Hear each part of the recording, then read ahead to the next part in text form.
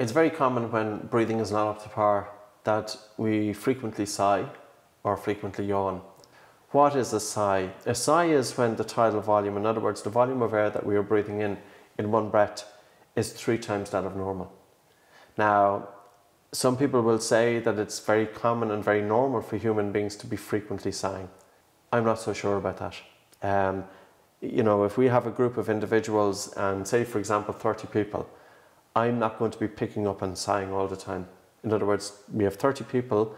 If it was so normal to have frequent sighing, with a group of 30 people, it would be almost non-stop sighing. When I have a client coming in and they come in with a tendency towards panic disorder or anxiety, I often see frequent sighing, and it's an alarm bell for me, because I have to think that they are sighing frequently because they're feeling uncomfortable with their breathing, or they could be uncomfortable in the situation, because very often it could be a stress response, but there might be just a little bit more to it than that.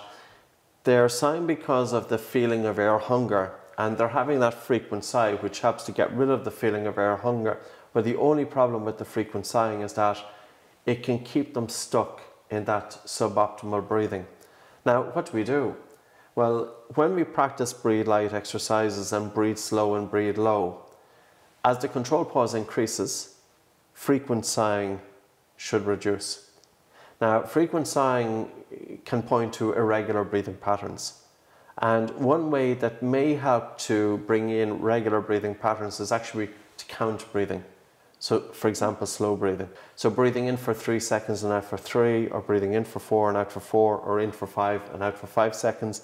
That, in other words, we're establishing a regular breathing pattern. So in terms of the frequency of sighing, what is considered normal and what's considered abnormal, we don't have the answer to that. Is it normal to have a sigh every 5 minutes? I've heard some people say it is normal. It's not what we see in practice. So what I would say to people is, if we have a habit of sighing frequently, pay attention to it.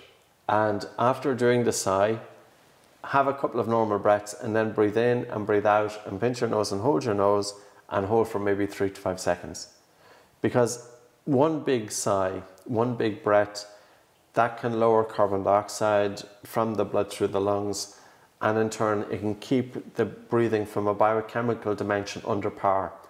So it's not that we want to stop the sigh by trying to force it into submission, but it's that we just recognize that one big breath, the common breath, that we want to do a breath hold afterwards to compensate. But as the control pause increases, and as we practice normal breathing, light breathing, slow breathing, nose breathing, low breathing, the frequency of the sighing will reduce. It's more common with people with breathing pattern disorders. Now, of course, it can be also related to poor sleep quality, which in turn can be contributed to by breathing pattern issues.